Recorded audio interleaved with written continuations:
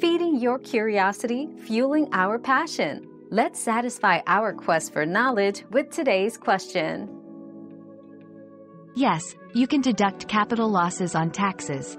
Capital losses can offset capital gains, and if losses exceed gains, up to $3,000, $1,500 if married filing separately, can be deducted from other income. Any remaining losses can be carried forward to future years. This helps reduce taxable income, potentially leading to lower tax liability. Our quest for knowledge never ends. Thanks for being part of today's discovery. Subscribe, like, and share to join us on the next one.